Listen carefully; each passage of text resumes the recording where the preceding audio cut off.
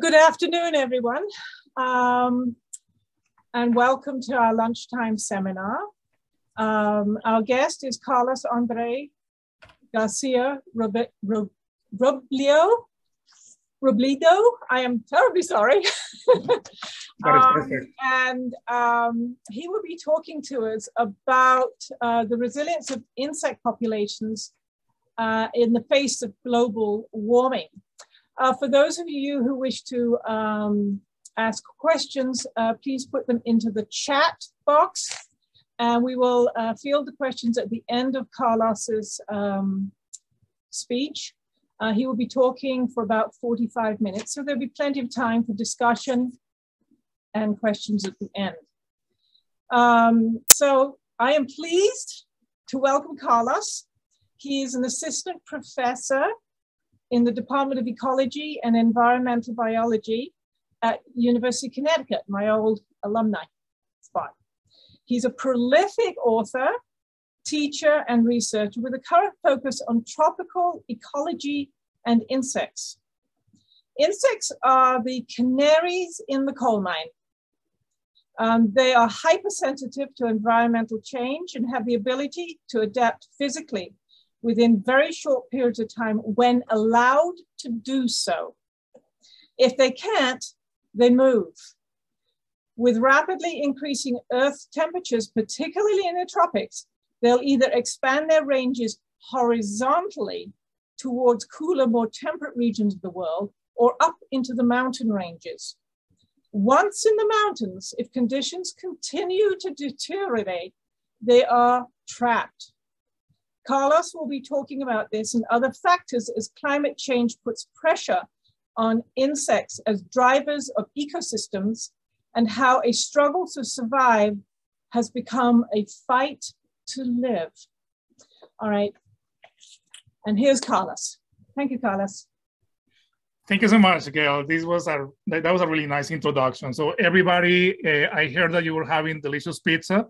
So please save some for me because I will visit later. So well, we can get pizza together later. So yeah, so you're right. I'm going to be talking about some of our research in Costa Rica in tropical mountains and how populations of insects might be affected by warming temperatures. So we all know that we're losing species at an unprecedented rate. And we know that in a few decades, most of the species will be at risk of extinction. And we know that the main factors producing those extinctions of organisms are, well, habitat loss, species invasion, overhunting, and also climate change. And climate change can produce or generate these extinctions through habitat loss. So what we have here is the typical tropical mountain in the tropics, where we have these different ecosystems at different elevations. You have from tropical rainforest to pre-montane forest to lower montane forest to montane forest on top of the mountains. And the temperatures get colder with elevation, right? And what it is expected is that with an increase of about 3 to 6 Celsius degrees in the next century, this is what is going to happen. You're going to have this shift of ecosystems uphill. You're going to have new temperatures in the lowlands. And we don't know what is going to happen with those organisms living in the lowlands. You are going to have these new temperatures. And people call this the biotic attritions. Maybe they will disappear. We really don't know. But something for sure that will happen on top of the tropical mountains is that the ecosystems will either shrink or they might even disappear. And we have some information about the physiology of tropical organisms, but also temperate organisms, and how they will be affected by climate change. And mostly it is about ectotherms. So we have organisms that actually need their temperature requirements depend on the environment. And a great example for that are insect herbivores. So we know that insect herbivores, or insects in general, that are present at different latitudes, they have higher tolerance to higher temperatures as you're farther from the equator. That's what the theory says. However, this is something that we need to explore in this talk. Are really tropical insects more endangered by global warming than temperate insects?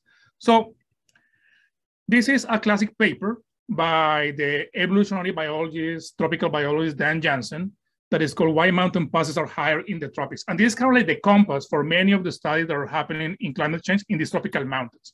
And the mountain passes hypothesis predicts that because you have these mountains in the tropics with these belts of ecosystems that have really constant temperatures over the year, but as you go up the mountain, temperature shifts drastically, then organisms have the evolutionary time to adapt to those temperatures, and then you have organisms that will be adapted to those particular temperatures at those particular elevations. Whereas when you're in the temperate zone, you're gonna have seasons. So you're gonna have winters, summers, and then all those organisms living in these temperate mountains will experience this shift of temperature during the year.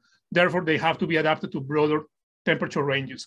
And the main explanation for Janssen's hypothesis is that this is a physiological hypothesis. So what researchers usually do is to use some measurement of physiology of these organisms to actually test this hypothesis, the mountain passes hypothesis. However, we need to remember, and this is kind of like the main topic of my talk, the temperature at which an insect faints is not fitness. And I will repeat this multiple times. So I had this conversation with Dan Janssen, and he actually agreed that the mountain passes hypothesis is not really a physiological hypothesis, but it is more a demographic hypothesis connected to fitness. So basically, the idea of the mountain passes hypothesis is that thermal niches and fitness of tropical insects are adapted to local temperatures. So we need to measure fitness. So here is my main message of this talk. Please stop hitting your study organism. To model insect declines, we must measure fitness. And this is a criticism not to other studies, but particularly to my own studies. And you will see why I'm saying this. So what do we know about how ectotherms fitness changes along latitudes? So this is another fundamental paper that I find like another one of my paper compass kind of like papers that actually gave me direction to the kind of questions that we answer in my laboratory. So Dochen and al, what they did was that they looked for life tables published in multiple journals. And then from these life tables, you can actually calculate fitness. And they put together this data set using these life tables from different insect species at different latitudes. And then this is kind of like the main image of that paper. The main figure of this paper is that you have here the relative fitness at different temperatures. So A and B for tropical insects and for temperate insect species. This is the relative fitness regarding temperature. And the main message of this figure from this life table analysis that measures fitness is that for tropical insects, they only have a peak in their performance and their fitness at cooler temperatures than organisms that are present in the temperate zone. Now, the big panel you have to your right is actually the change of fitness if you simulate an increase of temperature for to 2100, right? So you take those temperatures from those life table analysis, and then what you do is that you project fitness to future temperatures. And then you have in the x-axis, you have the latitude from in the center of the equator, then you have the south, the north, then you have the distribution, the latitudinal distribution of that species. And then what I have in that little box is the species that I was more interested in. Those are the tropical species. And then if you have changes of fitness that go below that zero, that means that fitness is reduced at future temperatures. And if you have that actually that fitness goes above that zero line, that means that fitness will increase. So the main message is that if you increase temperatures, organisms that are beyond the equator will have an increase in fitness, maybe because they have warmer winters. But something that is going to happen in the equator is that you're going to have a reduction in fitness for all those tropical species. So I was super interested in which were those species. And then I contacted the PNAS office to track down the original data sets. And this is what I found. So all tropical insects included in this global analysis are either crop pests with broad geographic distributions or biocontrol agents, usually raised in the laboratory for multiple generations. And this is not a criticism to the paper, but it is actually to show you that we know so little about fitness of organisms. We basically are assuming that we understand how fitness of tropical insects will be affected by climate change based on our observations in 9 species of pests raised in the laboratory that will obtain those life tables. But as you know, in the tropics, we have between maybe 5 million, maybe 9 million, maybe 20 million of species. So I don't think that we can actually think about how tropical insects will be affected by climate change if we don't even have data on the demography and the fitness of insects in nature for the tropics. So if we really want to understand how fitness is affected by global change or climate change at different latitudes, so the idea would be that we would be able to actually visit all those different places in the planet and be able to measure fitness. So imagine that would be amazing, right? So imagine that you can go to any of those spots instantaneously. But I'm here giving this talk, and then after my talk, I said, okay, I want to go to, I don't know, I want to go to England, right? Visit maybe a little bit like Gail's family a little bit, and then after that, I will go measure fitness in insects that are in England, and then come back to my office and so on. So imagine that would be amazing. And actually, somebody thought about this before, and this is also another reference to England, right? Imagine if you have that device, if you had the TARDIS. So if you like science fiction, you know Doctor Who. So Doctor Who is this time master that can travel in space and time in this particular spaceship that is called the TARDIS, the time and relative dimension in space. And then you can go anywhere in the world. So imagine if you could do that, you can measure fitness, and then you can actually understand how insects, tropical and temperate, respond to climate change. So I thought about this, and this inspired a project that I'm working on that is building TARDI. So actually you can travel to different places. And what is really exciting is that actually we can actually build TARDI to go to different environments, but they are super expensive. So think about this. You can build a growth chamber that can perfectly simulate temperatures, humidity, and so on. And that you can simulate that environment in England where those organisms are living, and you can actually expose those organisms to that. Or you can actually expose them to extreme temperatures, right? Or so on. So what I did is that I started this project that I called the $500 Laboratory of Interactions and Climate Change. And the whole idea is that we are gonna build equipment. We're gonna buy this TARDI, but they're gonna be super cheap. And then we can actually share them with colleagues all over the world. So the objective of this project is to design accurate and inexpensive equipment to estimate thermal limits and demography rates of ectotherms at different elevations and latitudes. And what we have here is a picture of one of these TARDI workshops that we're doing, where we bring equipment, like pieces of equipment. And then together with the students, we discuss their projects, what do they want to do for your thesis or dissertations. Then we have a workshop where we design the equipment that they need to measure these physiological rates or these demographic rates. And then we leave the equipment behind, and then we move on to the next place to build another TARDIS.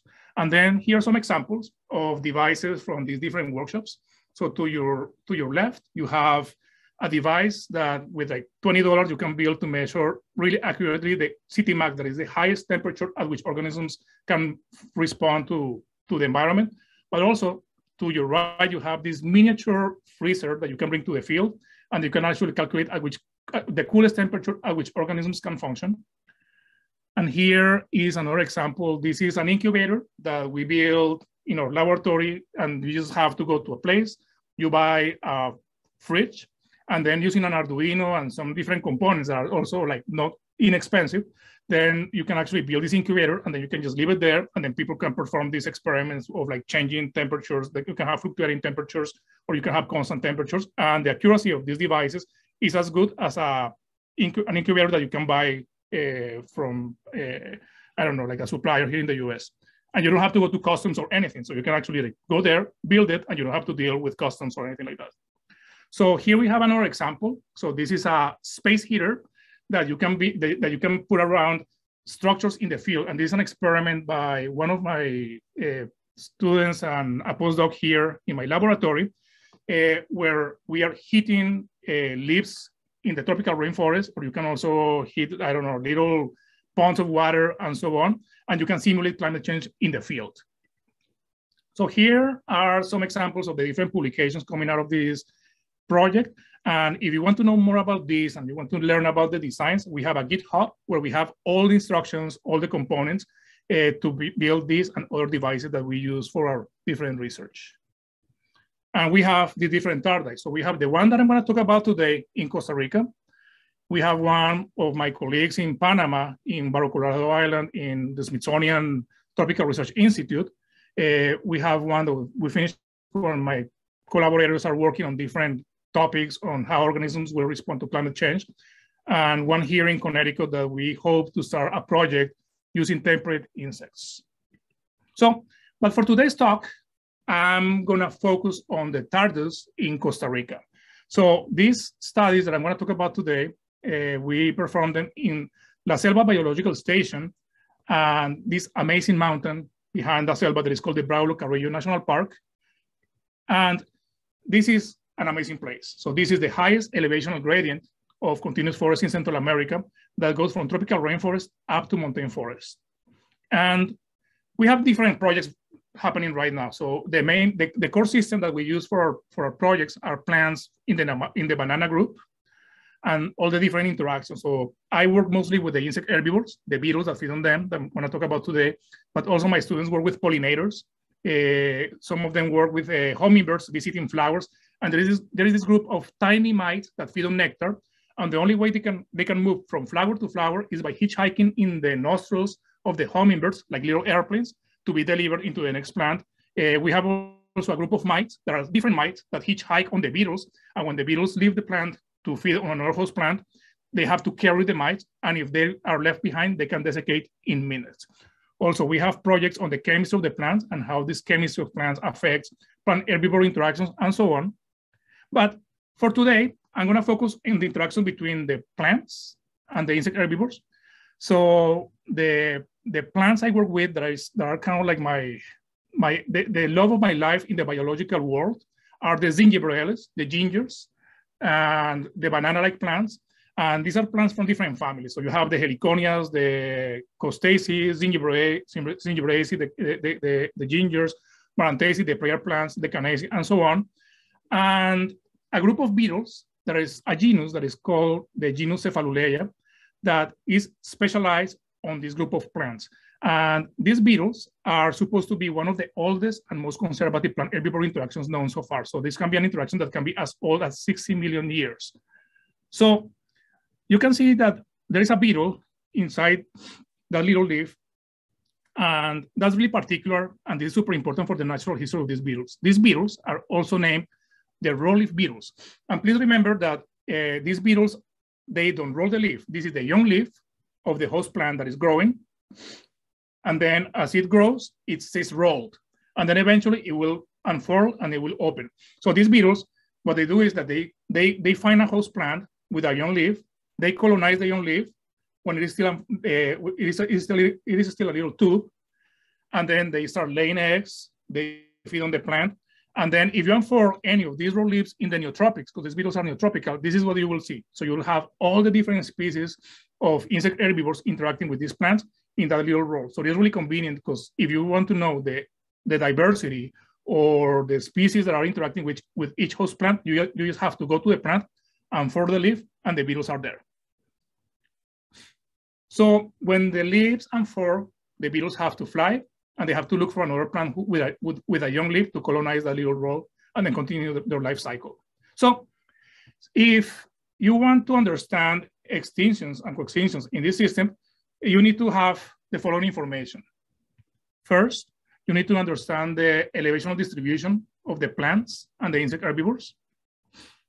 Then you have to understand the association, which beetle species is feeding on each host plant, but also you need to know the strength of the interaction. For example, the proportion of the diet for each beetle species when they feed on the different plants. For example, here you have this beetle species is feeding 50% in one host plant, 30% in another one, 20% in another one. And also,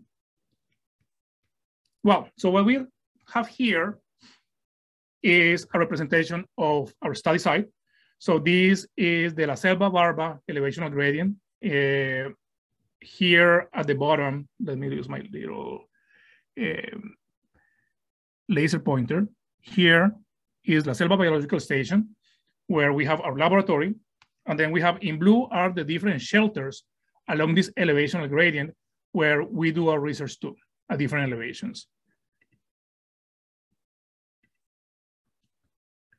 So if we want to understand the interactions and extinction from plants to insect herbivores, what we did was that we went all over this elevational gradient, and then we identified the distribution of each host plant and each insect herbivore along this elevational gradient. And of course, this is a tropical elevational gradient, so this is what we found. Bam, a huge diversity. So imagine if you want to understand the process of extinction and co-extinction and population dynamics in this group, what do, right? You have this huge diversity because you need to know not only the elevational distribution of these insects and the plants, but also which beetle species is feeding on each host plant and how their diets change with elevation along this tropical mountain. So what we did for that was that I developed a technique based on DNA to identify the diets. So this is something that we can do in the laboratory now. So the idea is that we have all the host plants from this group of Zingiberellus, the banana-like plants in this tropical mountain. We collected plant tissues from every single potential host plant. We obtained DNA, and we obtained these short sequences of DNA, the plant DNA, and then we assembled this host plant DNA barcode library. Then after that, we develop a technique where you can collect a beetle in the field. You can extract DNA from the guts of the insect. Then you can compare it to the library of DNA from the host plants. And then eventually you get something like this. You can get the interactions between the beetles and the plants using these molecular markers. So this is an example in these tropical mountains for one of the communities we work with in Costa Rica. Here we have the elevational distribution of each host plant. Each of the rows is one host plant along this tropical mountain, from tropical rainforest to pre-mountain forest to low mountain forest to oak forest. And then in the base are all the different beetle species in this particular mountain. And then the colors represent who is what, how the diet changes with elevation, and also what is the proportion of each host plant that is contributing to the overall diet for all the insect herbivore community. So that's the kind of like data sets that we generate for the Tardos in Costa Rica. And we know so far that also we have estimates of physiological responses of all these insects to climate change. And these are the two mountains in Costa Rica where we work. The lines represent the elevational distributions of different beetle species in these tropical mountains, and the colors represent their thermal limits. So as you can see here, in the low elevation of these two mountains, you have more red, so that means that they are more tolerant to high temperatures. If you go to mid elevations, you see more blue, so that means that they are less tolerant to high temperatures. And then on top, you have these species that you can see that they are totally blue, so they are really affected by a little increase in temperature. So these beetles seem to be, at least their physiologies, are adapted to temperatures along this elevational gradient.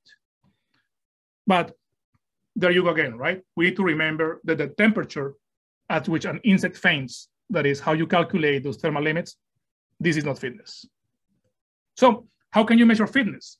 And the way you estimate fitness is by understanding the population dynamics. And this is gonna be the only equation that I will show in my talk. And don't trust anyone who will show you an equation and doesn't explain it well. So let me see if I do a good job by explaining this equation. So this is the fundamental equation of life history. And this is the kernel, the fundamental equation that is used by every single demographic model that you can see in any publication. And the fundamental equation of life history says that if you know how long do you live and how many times do you reproduce, then you can estimate fitness.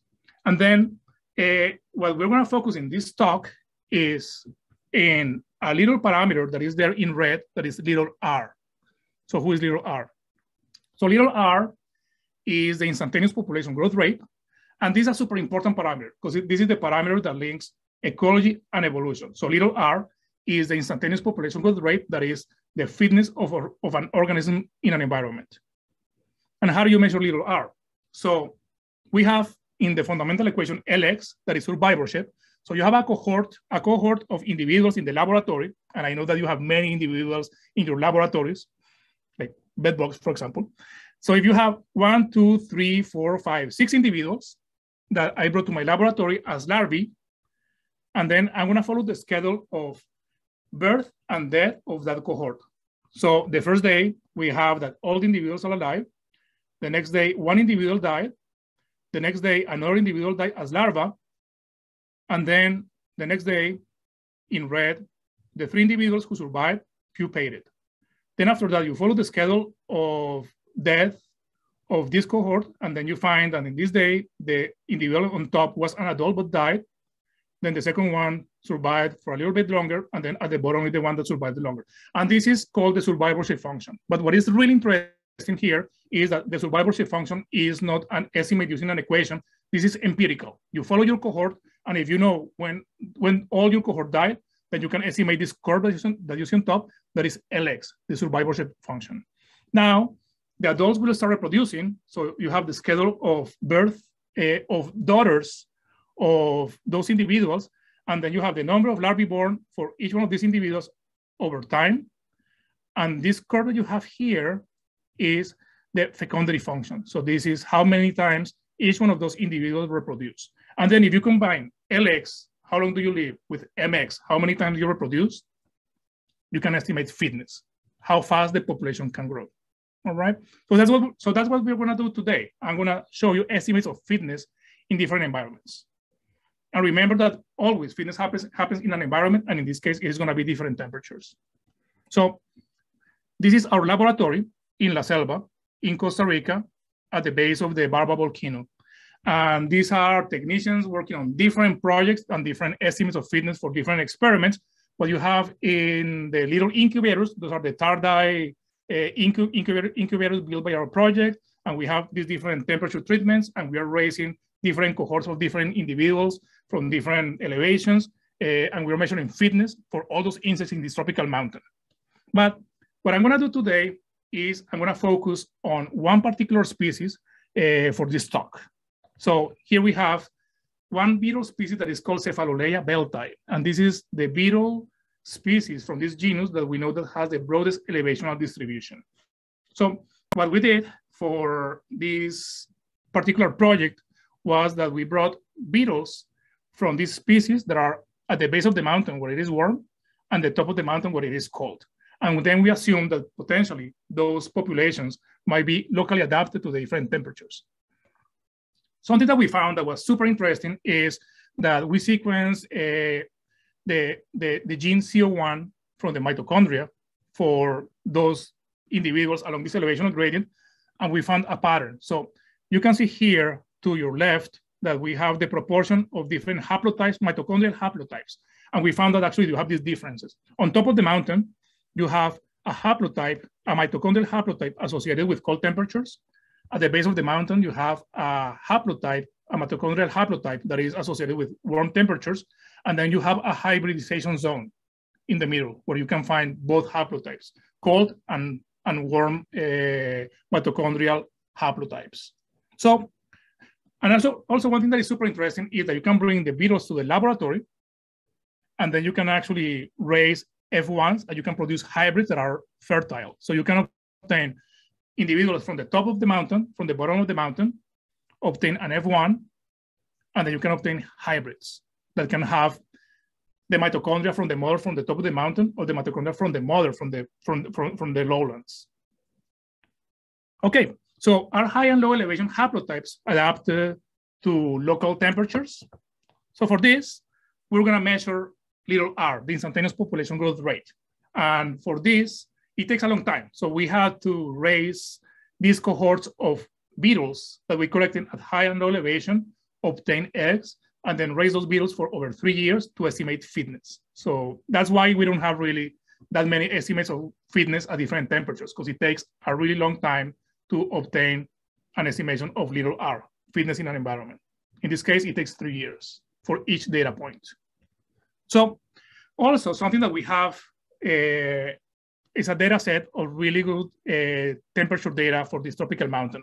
So we have records of temperature to your left along this tropical mountain that were collected every half an hour for 4 years. So we have this long-term data set of temperatures collected every half an hour for 4 years. So we actually know the different temperatures that is in those different environments where those hybrids are present. And the first experiment is that we obtained males and females from the different elevations, so high elevation and low elevation, and then we obtained an F1. And those are pure haplotypes from high elevation and low elevation, and then we raise them to different temperatures, to 10 Celsius degrees, 15 Celsius degrees, 20, 25, and 30. And the rationale of using these constant temperatures is that using those 5 temperatures, you can simulate the mean, max, and minimum temperatures in each elevation. So for example, in the tropical rainforest at the base of the mountain, the mean temperature is around 25 Celsius degrees. The maximum temperature is 30, and the lowest temperature is 20. If you go to the next elevation, the mean temperature is gonna be 20, the maximum will be 25, and the lowest will be 15, and so on. So using those 5 temperatures, you can have actually an estimation of what is gonna be the normal reaction of each one of those different cohorts raised in the laboratory at the different, and at the extreme and the mean temperatures along this elevational gradient. So our high and low elevation haplotypes adapted to local temperatures. So here are the results of raising those insects in the laboratory. So on top are the high elevation, and at the bottom is the low elevation haplotypes. And these are the results for larvae. So these are survivorship of larvae over time. And basically for high elevation individuals, larvae can only survive at 15 and 25 and 20 Celsius degrees, whereas in the low elevation, larvae can survive at 20 and 25 Celsius degrees. Adults, high elevation haplotypes can survive at between 15 and 20, low elevation 20 and 25. And this is fecundity, the number of eggs laid by this, of larvae per female obtained from each one of those females. And again, we have that the high elevation haplotype, their fecundities are adapted to cold temperatures, whereas the low elevation haplotype is adapted to warmer temperatures. And these are the estimates of fitness. So basically, the conclusion is that these pure haplotypes present at high elevation and low elevation, they are locally adapted to different temperatures. And the high elevation can only survive in temperatures between 15 to 20 Celsius degrees, whereas the low elevation haplotype can survive at temperatures between 20 and 25 Celsius degrees. So they are locally adapted to their temperatures. So now we need to figure out if high and low elevation haplotypes are pre-adapted to future warming conditions. And that's a key question, no? Because we need to know if those haplotypes are locally adapted to these narrow temperatures at these elevations. Are they gonna be able to cope with climate change? So for that, what we did is that we used this long-term data set of temperatures along this elevational gradient. So we have this data set that is like every half an hour, we measure the temperature for 4 years. So we're gonna use that particular data set at each elevation to project what is gonna be the potential fitness, the little r that we were talking about before, in each one of the different populations for the different haplotypes. So I don't want you to go through this function with me, but it is basically you have the normal reaction of the different cohorts of haplotypes raised at different temperatures, and that gives you some different slopes. And then using that, you can actually use these lines to connect the fitness estimated in between like different temperatures with the temperatures in the mountain. And then you can actually generate these kind of like fitness profiles at each elevation based on the real temperatures that are present at each different elevation. And then you can project the effects of temperature increase by just simulating a temperature increase of 1, 2, 3, 4, 5, or 6 Celsius degrees in the data set. And then that will give you the potential increase or decrease in fitness for those populations in the different bands of the mountain. And we can talk more about that, but this is a really interesting analysis. And I think this is the first analysis that actually was able to estimate using this empirical data from wild populations, what is gonna be the response, the real response to temperature of wild populations in these tropical mountains, okay? Excellent. So I'm gonna show you the results for these simulations of increasing climate change in temperatures along these mountains. So we have here to your left, the result for the low elevation haplotype that is adapted to warm temperatures. And then we have 2 metrics. The first one is the population growth decline rates. So how many, from the total of the data set, in how many instances you have population growth or population decline, and also the projected fitness, that is the summation of fitness over the period of time when you have these particular temperatures. And then you have this simulation for lowland forest, the warm forest in the lowlands, pre-montane forest, that is the mid-elevation, and then the top of the mountain. So here we have the first result, and I want you to go with me. So in orange is the number of instances where we observe in the data set population growth at current temperatures. So increase of 0 beyond current temperatures. And then you have the projected fitness. You have that actually here you have population growth, right? Now I'm going to simulate an increase of 1 Celsius degree in the same data set. No, sorry. Now we're going to go to the next elevation, pre-montane. Now we have that for the low elevation haplotype, you have a reduction in the proportion of instances of population growth and also fitness. And then on top of the mountain, you have population decline. And that's what we observe in the laboratory and we see in nature, right? So these estimates of fitness match the actual distribution of this haplotype along the mountain. And now we're going to increase the temperature 1 Celsius degree all over the mountain. In the lowlands, we have a slight decrease in fitness at low elevation and mid elevation. High elevation, still we have no fitness. But look at this. If you increase temperature only by 2 Celsius degrees, in the lower range of this haplotype, you're gonna, population growth switches to population decline, only 2 Celsius degrees. And this is the result for the haplotype, the high elevation haplotype. Basically, the result is that in the lower boundary of the populations, you're gonna have population decline with only 2 Celsius degrees increase. But in the higher boundary of the distribution, those are gonna become refugia to climate change. So they don't become extinct even at the extreme, the most extreme scenario of climate change. So both haplotypes will become locally extinct at the bottom of their ranges with an increase in temperature beyond 2 Celsius degrees. But high elevation ranges and thermal will become thermal refugia to global warming. Okay, so now we know that they are hybridizing. So what is happening in this hybrid zone? Are these hybrids gonna be more resilient to climate change or maybe not? What is gonna happen with these organisms that are hybridizing and producing these hybrids in the middle of the mountain? So I have two hypotheses. So the first hypothesis, I call it the hot mitochondria hypothesis. And it is that when you have this mitochondria is associated with respiration, and respiration is one of the main processes affected by temperature. And actually, when you're heating your study organism and you see like the fainting of the insects, what is happening is that there is some like respiration enzyme that is failing, and then that's why insects collapse. So that makes sense that maybe the mitochondria genome can be associated with temperatures at each elevation, and actually the adaptation is just by mitochondria.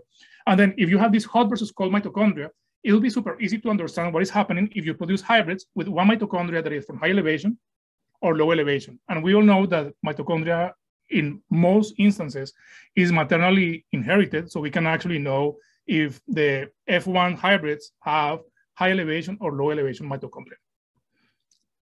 The second hypothesis is that you have this genome decoupling that can actually affect fitness of these hybrids. So in this case, what we expect is that by you changing the origin of mitochondrial genome and nuclear genome, maybe you're going to have maladaptation in extreme temperatures. So for example, if you have high elevation mitochondria that is adapted to cold temperatures, but you have the low elevation nucleus, maybe what is going to happen is that because you decouple the two genomes, then those organisms won't be able to exist in extreme temperatures, like for example, high elevation or low elevation. Okay, so for this, what we performed was an F1 hybrid cross, where we obtained high elevation, low elevation, pure individuals. Then we made it high elevation females with low elevation males, and the opposite to obtain female mitochondria from mitochondria from high elevation individuals, blue here, half and half segregation of nuclear genome, and then we have the opposite, right? So we have like the low elevation mitochondria, and then 50% nuclear genome for the other set of hybrids. And then we raise these individuals at 15, 20, and 25 Celsius degrees, and we measure fitness. So what we have here are the results for larval survival for the hybrids with model from high elevation and hybrids with model from low elevation.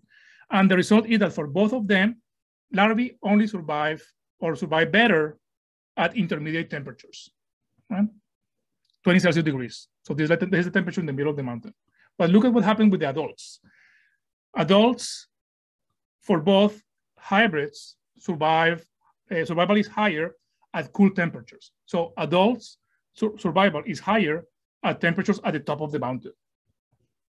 And then if you look at fecundities, fecundity is higher at temperatures in the lowlands. So there is a total decoupling of these vital rates for hybrids.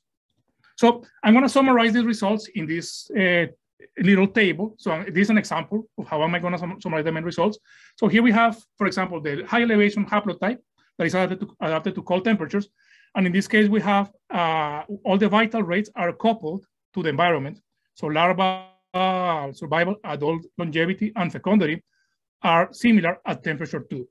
But then in a scenario where you have this decoupling of vital rates could be this.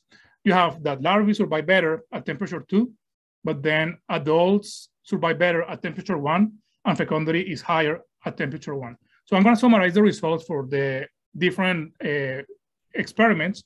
So here we have, again, the different elevations in this tropical mountain from low elevation, mid elevation, high elevation.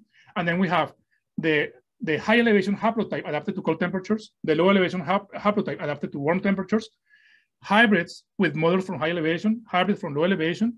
And then I'm going to show you what happens with the different vital rates.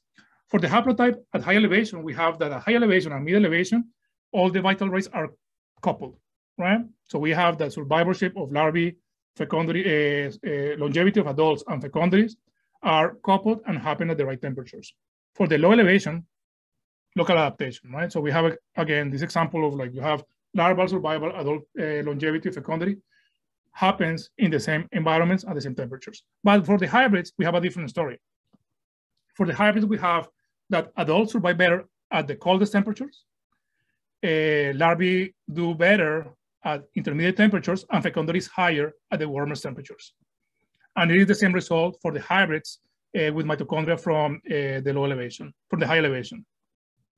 So this supports hypothesis to the coupling of mitochondria and nuclear genome reduces thermal tolerance. So it seems that if you have these hybrids interacting with different environments, they can only survive in the intermediate temperatures in the middle of the mountain. So basically the hybrids will be trapped in this sandwich in the mountain, these intermediate temperatures, and we still are analyzing the data of fitness to actually understand if they will be actually more affected by climate change or not than the pure haplotypes from high elevation and low elevation. So in conclusion, the mountain passes hypothesis predicts that temperature stability along tropical mountains promotes local adaptation and speciation. And mountain passes are, but what we found out here is that mountain passes are even higher in in the tropics than we previously thought. And actually not only species, but actually populations are adapted to temperatures along tropical mountains. Mountain passes are especially high in the hybrid zones, and hybrids are maladapted to extreme temperatures. And just an increase of temperature of 2 Celsius degrees will trigger demographic attritions, pushing species and population boundaries to the limit of tropical mountain passes, and they might disappear. So thank you very much.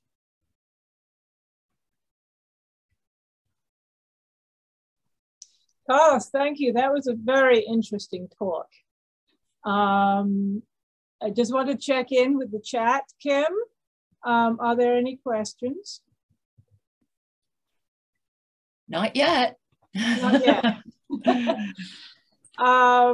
When you were checking, Carlos, when you're checking the fecundity, were you counting egg production and whether there was any anomalies in the production of eggs? Yeah, so the way we measure fecundity is you have this, we measure lifetime fecundity. So we have these females that we follow from birth to death. They start producing eggs in the 14th day, more or less. They are receptive in the 14th day, the second week, more or less. And then we follow the schedule of fecundity of each female every week till they die. So it could be like 3 years. So we have this estimate of the number of eggs laid and then the number of females from each egg produced for their lifetime. So that's how we measure fecundity. So it is a lot of work. Okay. Now, has there been any examination as far as predation on these things? As you know, is there predation pressures at the different levels depending on who's hunting them? Yeah, right. So that's an experiment that we are trying to put together in a proposal that I'm actually submitting soon, an NSF proposal. So the effects of top-down effects on insect herbivores are poorly known in the tropics, especially like how are they going to be affected by climate change. I don't think there is a paper where they actually tested what is going to be the effect of increasing temperatures on these predators and how they're going to affect actually these population dynamics. So one thing that I'm doing now is when I show you the results, the device that you can put around the leaves to simulate climate change. So we have an experiment where you have these raw leaves, and then you have these different organisms that are preying upon the insect herbivores. So you have spiders, you have staphylinid beetles, you have a group of caravid beetles that are specialized on these beetles. You have parasitoids, so you have a bunch of calcidoids that are, so you have all this universe of interactions happening there. So for my postdocs project, we did this experiment and we designed those devices to have those communities like experiencing current temperatures, and also we simulated temperatures increases. And then the main result from those experiments is that you have a decrease in some of the trophic levels more than others. So for example, like it seems that predators are more affected by increasing temperatures than herbivores. And that suggests that maybe you're going to have some sort of like maybe enemy release potentially if you have increased temperatures. And that's something that we're going to try to do, like how actually the estimates of demography in the laboratory, and then have real estimates of predation of all those predators in the field, and then we can connect those two different estimates. Now you have the vital rate, that are the fundamental vital rates, and then you have predation. You can do stuff like, for example, you can bring eggs from the laboratory, put them in the plant, and then you can collect them 1 week after, and then you can see the parasitoids already growing on the egg. So you can calculate the proportion of parasitoidism happening. For the beetles, we use this little microfiber like leeches, kind of like little dog leeches, and then you put them around the pronotum, and then you put them back into the leaf, and the beetles can live for like, we kept beetles like living inside the little leaves like for weeks. You can take them out, put them in another one, and then you can follow them, like just tie the little string to the leaf, and then you can actually follow predation. And then you find the exoskeletons eaten by the predators on the leash sitting there, right? So that's how you can measure predation for those beetles. All right, we have some questions now. So Washington De Silva asks or says, great presentation, Carlos, which is true. I would also say great presentation. Has anyone looked into the effects of climate change in the symbiotic organisms in insects? For example, gut bacteria and garden fungi on leaf-cutting ants? I don't know if it is like, I think that it is, what is complex is how to figure out how to calculate the effects of climate change on something, as you saw in my presentation, right? You know that you have all the different symbionts and so on. How can you actually do the warming experiment? So I wish somebody is doing it. I don't know, maybe yes, right? Now for the particular group we work with, the beetles, we have this strange observation that when we are raising, for example, the beetle, the locally adapted beetles that we were talking about in this talk, the high elevation and low elevation beetles, all the larvae were dying when we started like raising them in the laboratory, and we didn't know what was happening. So what we did was we had to add to the leaves offered to the larvae some water with frass from the parents. And then they started surviving. So there is something about the microbiome that these insects actually need from the parents. We don't know if like this, because we didn't have really like time to do like the experiment of offering high elevation versus low elevation frass, because that will duplicate the amount of like sample size that we need for everything. So we did a mix of everything just to offer them everybody. But it is possible, right? There can be like an effect of local adaptation, different microbiomes in the insects. There is an effect of microbiomes on these herbivores for sure. So that's super interesting. I wish that we could learn more about it. Okay, we have another question. How does adaptation rate compare with the rate of change of temperature due to climate change? How would this affect your conclusions? So yeah, so that's a really good question. So something that I need to be super open about this is that I was complaining about people, including me, hitting my study organism, and that's kind of like my response of what is going to happen. And this is not true, right? I'm saying that fitness is the way of measuring it, but one thing that is missing in those models is evolution, right? So that makes sense. No, those models are models where the descendants are doing exactly the same that the parents were doing. There is no evolution included in these models. So, but actually you can measure the rate of adaptation, and you can do it. No? So we have experiments where we have, for these beetles, we know who is the mother of the different sons and daughters in the laboratory, and you can actually calculate heritability of different traits associated with climate change. And we have the typical Northrop reaction when you have the same genotype in different environments, and you can calculate the speed of evolution using those analyses. It is broad sense heritability because you have also maternal effects and so on, right? But what we found in one paper that we just published, I think it was like last year or this year, is that there is not enough heritability in these populations to cope with climate change. And actually, these forests are warming up like super fast, so something like 0.6 Celsius degrees every 10 years, something like that. They're already lagging behind climate change. So those populations in the lowlands are already lagging behind increased temperatures right now. So that's bad news, right? Yes. And that's something that I want to do eventually, connect those broad sense heritability estimates with demography. So far, we have kind of like the two parts that need to be connected. That's all the questions we have so far, and unless anybody wants to put more questions into the chat.